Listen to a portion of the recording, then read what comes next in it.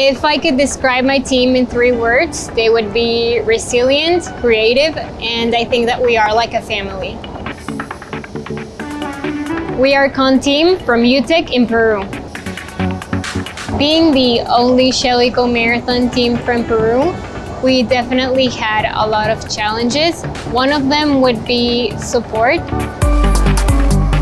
Because of COVID and some socio-economic problems in our country, many companies hesitated to give us their support and didn't have enough resources to do so.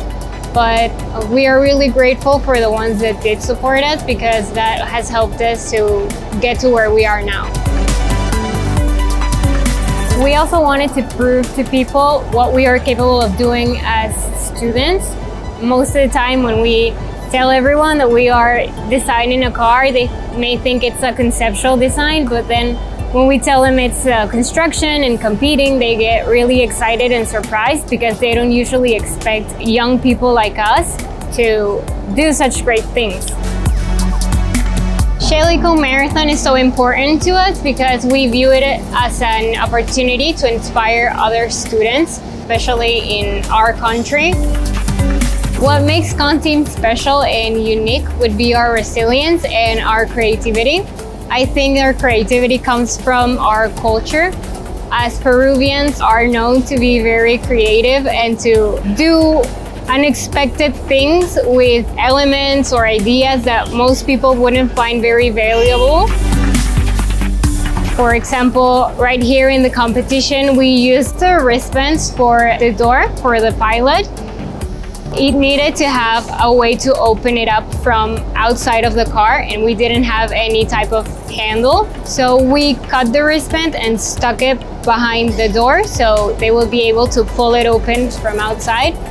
And I think they passed us on the inspection because they found it creative and a little bit funny.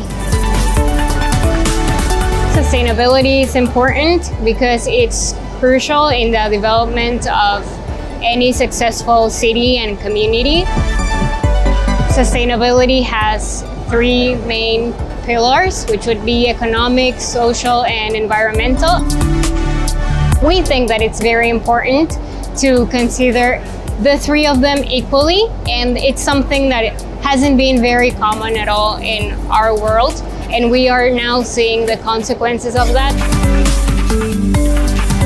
Speaking about the future of the environment is a little bit scary, I would say, because we know that we are not in good conditions right now and we're not heading to a bright future.